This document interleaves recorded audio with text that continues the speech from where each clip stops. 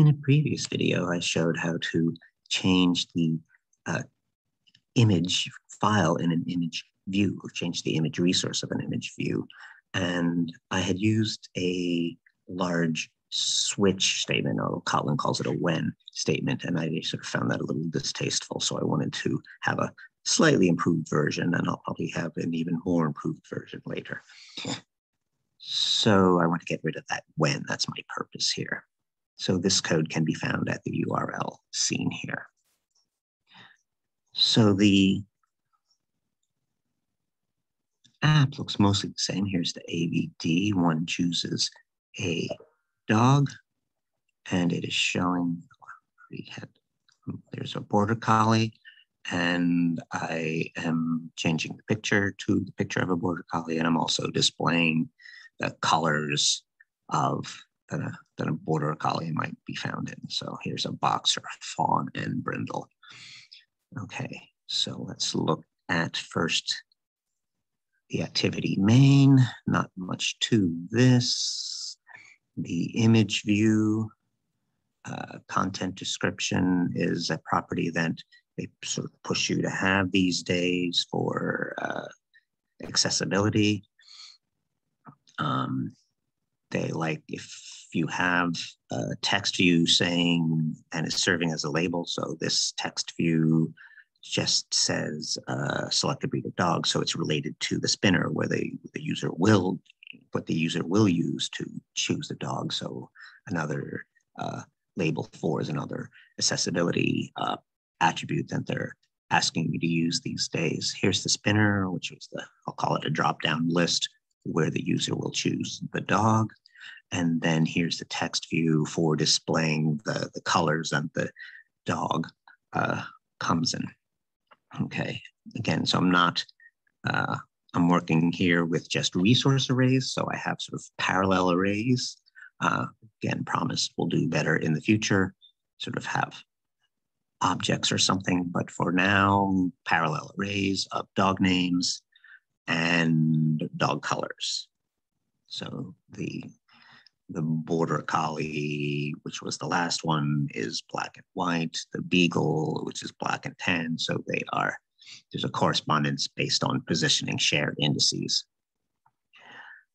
Here in my Drawable file are the dog files, Alaskan_Malamute.jpg. So we have to obey a fairly strict naming scheme here. No capital letters, no spaces, small letters, underscores, and numbers are allowed, though I'm not using any numbers. If you use numbers, don't start with them.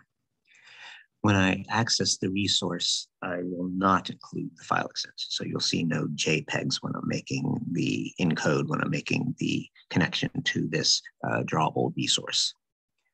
Okay, let me move over now to the main activity. So up here, sort of collapsed are all the various imports that I need. I am bringing over the dog colors array from the resource array. So I'm making a code version of that array here. So resources get string array and then use the r.array.dogcolors. So code version of the resource array. Make a code version of the text view in the interface. Make a image view, code image view to correspond to the image view in the interface. And same thing for the spinner. Use an array adapter. We're working with a resource array, so create from resource. And there is r.array.dogs. That is the array over in resources that we are using to populate the spinner. Line 26 finally populates the spinner. And here's our spinner handler. So when an item is selected, there are two methods. One down here is when nothing is selected. Sorry.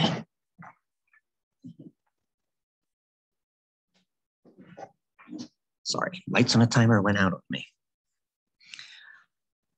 All right, so the image selected handler Again, in a drop down, these individual dogs are in views, and that is one of the things that comes in with this method is the view, and another one is the index. I'll call it the index, the sort of position starting at 0. I'm going to take that view then comes in, cast it as a text view, get its text, display that in a toast.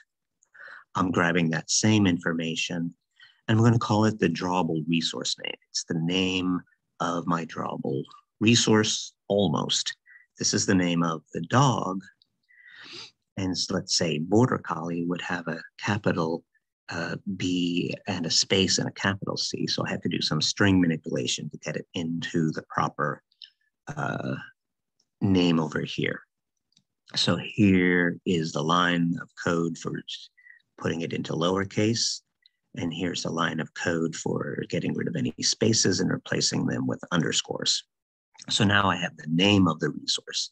Now the resources really work with IDs.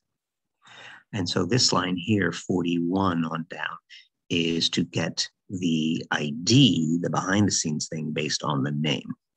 So I'm going to the resources, which belong to the context. I'm getting an ID, getting an identifier based on that name of the dog I just made, Border underscore Collie.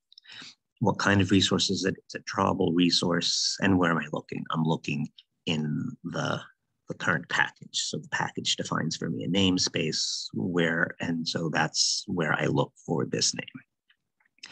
And then when I have that ID, then I can set the image of the dog. I can use that I, which is the index that this method comes with, and use my dog underscore colors array that I made from the resource array. So this is a code array made from the resource array, and I use that to set the text of the text view dog color. Here I am, when the app starts, I am choosing a random dog. So here's my range. Here's my dog array. So I'm going to the resources, getting the string array for the dogs array, finding its size and subtracting 1. So 0 to that. That is the possible span of indices. And then I'm getting a random one of those. And so I call that random index. So if I have 10 dogs, there is 0 through 9, and I'm picking one of the numbers between 0 and 9 pseudo randomly. And then I'm using the set selection method of the spinner to choose a random dog. So if I stop the app and start it again, it's picking a dog at random. This time it chose Border Collie. If I stop it and start it again, this time it chose a Dachshund, and so on. That's what I wanted to show you. Thank you.